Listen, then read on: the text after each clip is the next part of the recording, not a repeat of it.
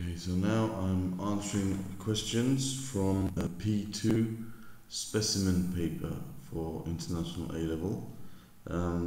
Up to now there have been no exams, no actual exams for the P2 because the first session will be in June 2019, okay, a couple of months from now.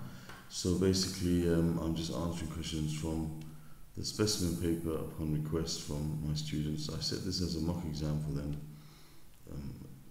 a short while ago, so some people are asking certain questions. Now, one of them is question 6. He's asking about 6 part C, but I'll do part A and B as well. Now 6 part A, it says sketch the curve with equation y equals a to the power of x and a is greater than 1. Okay, so examples of this would be y equals 2 to the power of x, y equals 3 to the power of x, for example, y equals 10 to the power of x. All of these have a particular shape, okay? If a was less than 1, then it would change, like y equals a half x, and so it would have a different shape. So y equals a to the power of x would have some sort of shape like this, okay?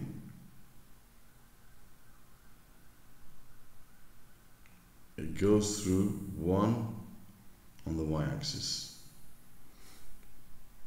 Okay, it always goes through 1 on the y-axis, never hits the x-axis, and it always passes through 1 on the y-axis. Okay, so it's an exponential curve which it rises slowly, then as soon as it hits the y-axis at 1, it starts to increase, a lot faster. So it's exponential increase, exponential curve, y equals a to the power of x.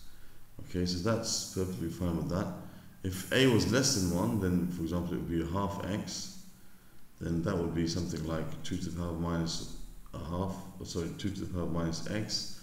Now that would be like a reflection of this in the y-axis. It would look like this, okay, which is something that models decay. Alright, so that's why they have a is greater than 1. When a is greater than 1, it will always have this type of shape. Okay, so that's answer to 6a. Now 6b, they have given us a table of values, alright, for x and y, for the curve y equals 3 to the power of x plus x. The values of y are given to 2 decimal places where needed. Okay, so we got to use the trapezium rule with all the values of y given in the table, alright, to obtain an estimate for the integral of 3x plus x dx between 2 and 4. So basically an estimate for the area under this curve between 2 and 4.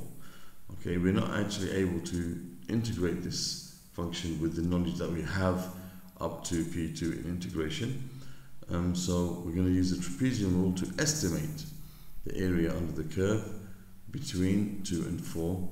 Okay, so we have all the values given in the table, so it's simply just a case of applying the trapezium rule. Now the trapezium rule, okay, so we can say that an estimate of the integral 3x plus x between 2 and 4, okay, is going to be given by, now the trapezium rule states that you have h over 2 times, okay, and then you have y0 plus 2 times y1 plus until you get to yn, okay, something like that.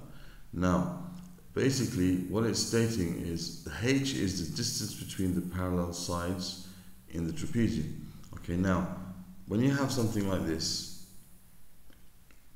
okay, the curve, okay, whatever it looks like, this is 0, so whatever it looks like, maybe it'll have a shape like that. Okay, that's, we don't exactly know what the shape's going to be, but that's 2 and 4. We're trying to find the area under this curve by splitting it up into a number of trapeziums. So what they've done is they've split it into a number of trapeziums, and they've taken the ordinates from 2 to 4, and in between every point 4, okay, they have taken a value. So every point 4, so it's 2, 2.4, and 2.8, then 3.2, then 3.6. So that you can see that the trapezium formed here, okay, its width is 2.4. That width is the vertical height because it's the distance between the parallel sides. So the 2.4 here, okay, this this 0.4 here, not 2.4, the 0.4 here, which is the width of each of these, is the width of the trapezium. It's the vertical height, so it's h. So your h is 0.4. And that can be found by just simply looking at the gaps in the x values. Okay, so 0.4 is your h, divide it by 2, and then we're going to use the trapezium. So for the trapezium, what you'll notice is the trapezium that you have, okay, the first trapezium, to find the area of the first trapezium, you have 0.4 divided by 2, okay, so it's the distance between the parallel sides divided by 2 times the sum of the parallel sides.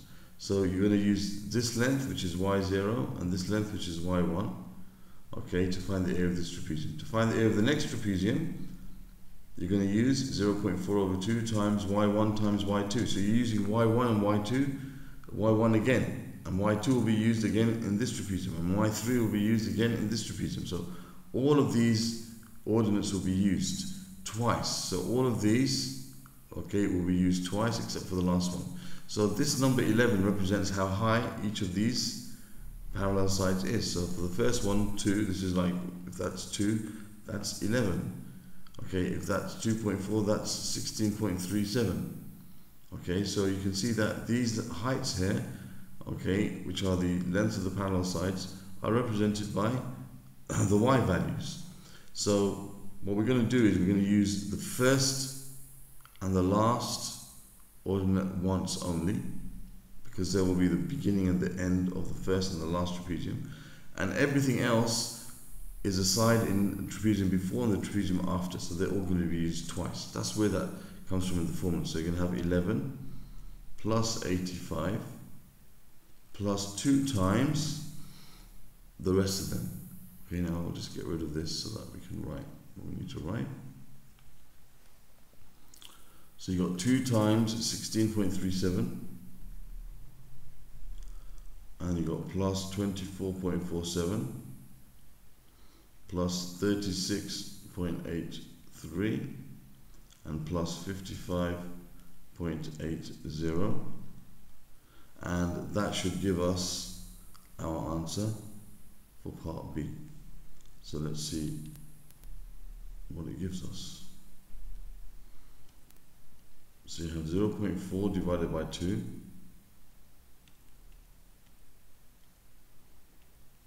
okay, times, you got 11 plus 85, the first and the last, plus 2 times, and you got 16.37 plus 24.47 plus 36.83, okay, plus 55.80. What's that bracket in the other bracket? And we're left with our answer as 72.588, 72.588, to one decimal place, that's 72.6. And there we have the answer to part B, and I'll do part C on the next video. Okay, thank you.